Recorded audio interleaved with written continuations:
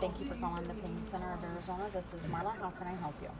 Today we're welcoming the Pain Center of Arizona, which is an Arizona-grown company. It's a fast growth company.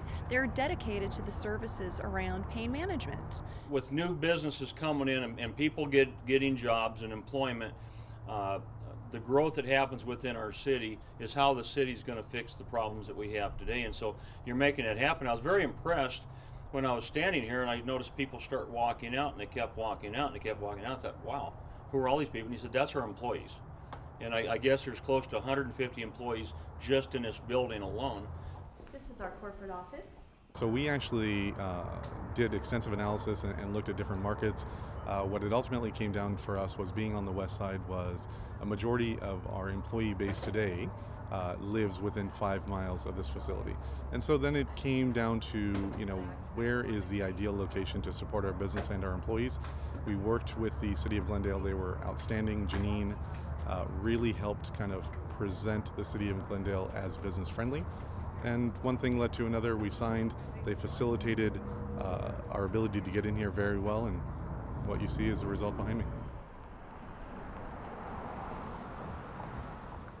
This corridor represents our employment area of the sports and entertainment district. So we are seeing increasing employment. A couple of years ago, we had Bechtel locate to this very location. We also have a corporate office for Westgate.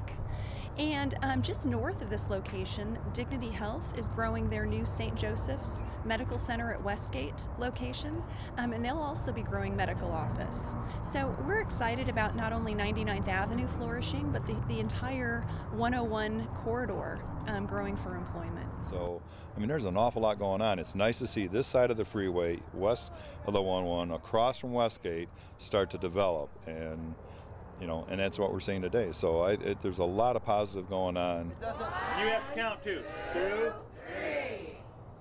I had a feeling that might happen. Back it up. Open it up wider. Open it up real wide. Okay, now do it. Anybody got